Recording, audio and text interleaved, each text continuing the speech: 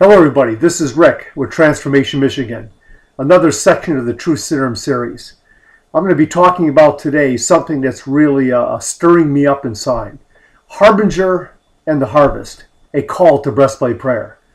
Recently I read a book called The Harbinger by Jonathan Cahn. It really impacted me. You know, after the call 11-11-11 at Ford Field, where we had that 24-hour prayer event, I knew that part of the sustainment plan was to go out and not only stir up the people to pray. And because of Bishop Larry Jackson, I give him a lot of credit for this aspect when I talk about breastplate prayer on this little YouTube clip. But anyway, you go to his website, you're going to hear a whole lot more than what you're going to hear from me on it. It's breastplateprayer.org. But anyway, the Lord was stirring me back in December to go back, and I would say even into January and February, go back and begin to preach the gospel on university campuses. The Lord was showing me that the stage is being set and people are really being stirred up. And so again, I got my hands on hold of this book, The Harbinger by Jonathan Cahn.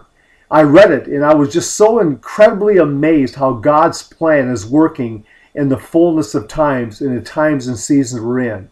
Harbingers are like a warning to the people. And I remember on 9/11 exactly, it was an impact moment in my life where I knew exactly where I was at. And I was preaching the gospel at Central Michigan University today, a beautiful sunny day. But you know, it was a warning sign that was much bigger than I ever thought, where God had lifted his hand off America. And from that time on, we've been having numerous things take place, just like birth pangs, trying to awaken and quicken the people. And so God is really setting us up for something. So I know the lost are being stirred inside. And so it was no coincidence to me how we did the call, stirring up the prayer movement in our state, raising up 10,000 intercessors. But now we're trying to impact our whole state in breastplate prayer. So, you know, I would like to talk a little bit about this. You know, back in the Old Testament, Exodus, you know, the people of Israel were set free. You know, they came out of bondage out of Egypt. And, you know, as they crossed, you know, the Red Sea and they went into the wilderness, you know, God's intent was to make all of the nation of Israel priest unto God, where they could all go before God, before him personally, and for behalf of other people who weren't saved. But you know what happened? You know, eventually they got scared, and I'm not saying we wouldn't be any different. And they appointed Moses to do that very thing. If you remember correctly, Moses came down from the mount. You know, his face shone, and there was thunderings and lightnings. And, you know, I could see where it make my knees rattle a little bit also. But, you know, what happened? There was a distinct change in the people's hearts and minds. Instead now, they said, Moses, you go for us in behalf of us. And they looked to Moses as being the spokesman. But what took place, this was not really God's plan originally. And so what ended up? And a Levitical priesthood was set up. A priesthood which could go in behalf of the people. And because individuals didn't want to do it, so God made a Levitical tribe. We know Aaron was a priest in the Levitical tribe. And so God appointed these people so they could stand in behalf of the people. Now all these priests wore this breastplate. They had a breastplate with 12 different stones, each representative of a various tribe. And so we have to realize, yes, this is Old Testament. But you know, now we come into the New Testament. Jesus Christ, who came, died, and rose again to take away the sins of the world. What took place here was that he now sits at the right hand of the Father because of what he did on the cross and makes intercession for us. And the Bible is very clear. He has made us kings and priests. A king is one who has authority. And the scripture is very clear in Revelation 1:5-6 that God has made us priests and kings. And you know, we have to really grasp this. We have a function. Now, a king has authority. We have dominion wherever we walk through the declarations, the words that we speak. But he's also made us priests, where we can fill the bowls of heaven with our prayers. And because of the harbingers that's been given us, warnings, mankind is being set up. If we would take these people individually to the cross and stand in a gap for them on a daily basis, God is going to bring these people home, and they're going to be saved, and they'll be part of this great harvest. and you and I can be caretakers and co-laborers in it. But it says in Peter that God has made us a priest, okay, and also a spiritual house. Now we are a priest. We're to minister and bring up our prayers unto God as a holy incense. It talks about in Revelation 5 how the prayers of the saints go up, fill the bowl in heaven. And when that bowl spills over, things begin to happen on earth and divine intervention occurs. Now, I want to get back to this Harbinger thing and try to connect it with the breastplate prayer. I believe God is allowing us an opportunity in this season of time. If we would incorporate this, what God has given Bishop Larry Jackson, and we can implement in our state on a full-blown, full scale, we will see a massive coming in of souls into the great harvest. So this is our responsibility as priests and kings, to pray for those who are lost. The Bible says, he who wins souls is wise.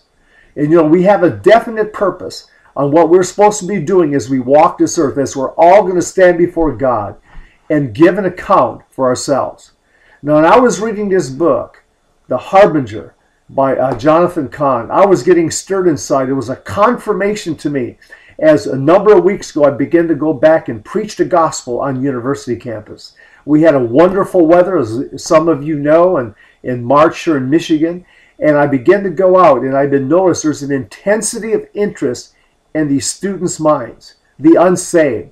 They do want to know the truth, and we have the responsibility to give them that hope and encourage them that they can be saved and be adopted, as sons and daughters of the kingdom of God. But what precedes them coming in, what's going to soften their hearts, is the prayers of the saints in this breastplate prayer. And so this is what I'm challenging the church to do. The harbingers are being given to our nation as a warning. God has lifted his hand. And when I found out that the miracle of 911, the building that was left standing after the trade towers fell, was St. Paul's Cathedral. And back in 1789 in April, this is the very place where George Washington dedicated our country to God. You see, I knew some of these facts in the past, but I forgot them, and the Harbinger brought it back to light. I go, oh my God, you're setting the stage right now. You're setting the stage for these warnings to stir up the people like never before. And you're giving us an opportunity. If you would just pray for the lost, there's going to be a tipping point and souls are going to come into the kingdom. But when George Washington prayed to St. Paul's Cathedral, you have to realize the landscape was much different than when you see in New York and Wall Street right now and where ground zero is. And those trade towers stood in the actual courtyard of St. Paul's Cathedral. And in that courtyard, people gathered. And in that church, they gathered when George Washington dedicated this nation. I'll tell you something. The Harbinger, you must read this publication by Jonathan Cahn. It will just quicken you and excite you. It will also, I would say for some, it's going to scare some people. Because we can see now judgments are coming upon the land, but God is never one to turn his back on us. We can cry out for mercy because he prefers mercy over judgment. How much more are we to cry out mercy for the people on our spiritual breastplate? Now, what is a spiritual breastplate? I have one right here. I have my own. I have written in my Bible. I carry it with me. But I've made up a 3x6 banner right here. A 3x6 foot banner. You can hang on a wall. And I'm asking ministries and churches. We have the template on breastplateprayer.org. I went ahead and did this. And people who I am working with and ministering to in our house of prayer, we are all added names onto this breastplate, this banner that we can not hide, but we can hang on the wall. And I'm encouraging everybody to get involved in this movement. Because when we come together corporately and pray for people, it's an awesome thing. When we have names literally written on this breastplate. Now, what is this breastplate again? Remember, the Old Testament priest had a breastplate, right? Now, the New Testament priest have a spiritual breastplate. Now, here's what I want to say. I challenge all of you, and some of you have done this. And I know there's churches in our state of Michigan who are doing it right now because they caught the vision. And because of the Harbinger, I know the warnings from God where his hand is lifted. And now we saw the stock market fall back in September of 2008. There's signs given to us right now. And so this breastplate, Do you have 3 family members on your top row of 3 who are unsaved? 3 family members, 3 that you can make targets, lift up before God to open up their hearts, minds, and souls to hear the everlasting truth of the gospel. Now, the next row of 3 would be 3 friends that you have. Everybody listening to this has 3 friends who don't know the Lord Jesus Christ, who haven't accepted Him as Savior. Find those 3 friends. Say, God, show me not only my 3 family members, and you may have more, but target 3 and 3 friends. The next row that we want to have is either co-workers or people we know in the community. Co-workers or people we know in the community. It could be our neighbors also. Okay, so this is the row right here. God, show me 3 of my neighbors or 3 of my co-workers in my community where I can labor in prayer before you and bring them up before your throne, because we have one who sits at the right hand of the Father. Now that last row of 3, because there's 12 altogether that we'll lift up before the Lord every day, the last row is people you don't know, people you may never come in contact with. But the importance is you never know when somebody could be praying for the president or a governor, some movie stars, some hip-hop artist or whatever. I'll tell you what, the prayers of the saints coming together as one can fill that bowl, and that person could get saved and many can come into the kingdom. So what I want to do, and just encourage you now, because of the Harbinger, because of God is lifting His hand off America and He is allowing judgments to come, there's a stirring inside of the unsaved people right now. I am seeing it on university campuses.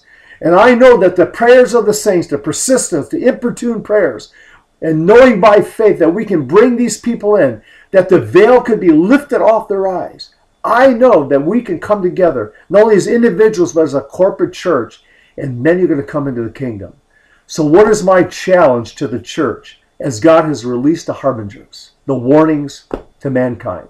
I challenge each church, each ministry, each individual, every pastor, why don't you get a breastplate hanging on the wall of your church and have your congregants? Think of those 12 people, how powerful a Sunday morning service will be during praise and worship when you can focus on that wall with this banner hanging with names that are written on of the unsaved, of people in your congregation. Larger churches, you may need 2, 3, or 4 of these hanging. But I'll tell you what, when the church prays together in one accord with the praise and worship declaration, I'll tell you, I'm just going to give you an example. A church of 100 now is literally a church of 1,200. How is that? Because each person in that church, comprising that 100 people, they're carrying 12 in there with them. And so what we have here is a massive prayer movement. And I say to you now, there are churches in Michigan right now who are doing this very thing. So pastors, leaders of ministries, individuals, get your personal breastplates, but let's engage the total body of Christ. Why would not a church want to do this? Why would not a ministry want to do this when our calling is to pray for the lost? And you know, God has given us a mandate to go out and pray for people, to turn them from darkness, to call them unto repentance, to turn them away from Satan, the deceiver of our souls. And I'll tell you what, this is what we've been called to do. You know, the greatest advantage an enemy can have over us is to make us believe he doesn't exist. We as believers have an advantage. God has revealed who this enemy is. He's subtle. He's out to seek and devour and destroy. And we're going to stand before God someday, give an account of what we did with our time, our talents, and resources. And I want to stand before God and say, God, I lifted up my breastplate. I lifted up my prayer, people praying for them as a priest of God. And I challenge every one of you to take this on. Get a banner. Put it up in your church. And I'll tell you what, we will see Michigan saved. Michigan will be saved. And I'm so blessed and honored to be able to even share this with you. And I'll tell you what, when you get somebody saved in your breastplate, cross them off and put another one on. The multiplication process will begin. Thank you for listening to me here. Of Rick from Transformation, Michigan. And I'll tell you what, thank you so much. The harbingers are upon us. Let's bring in the harvest in Jesus' name.